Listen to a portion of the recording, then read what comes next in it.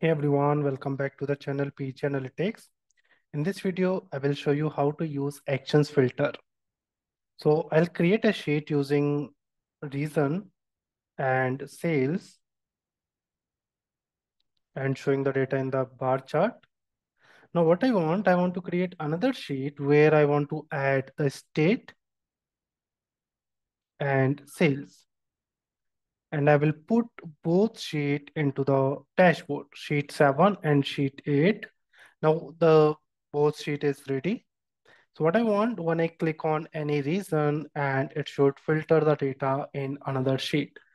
So that we can achieve using the filter. So filter we can apply on actions and go to the actions, apply filter actions and current sheet, source sheet is sheet 7, target sheet is the sheet 8. Run action on, we will want to execute the action on click and show all values. So let's notice if I select the central, now whatever state belongs to the central region, it will populate in the sheet 8. If I click on the east, now it will populate the state that belongs to east, south, and west. That's it for this video.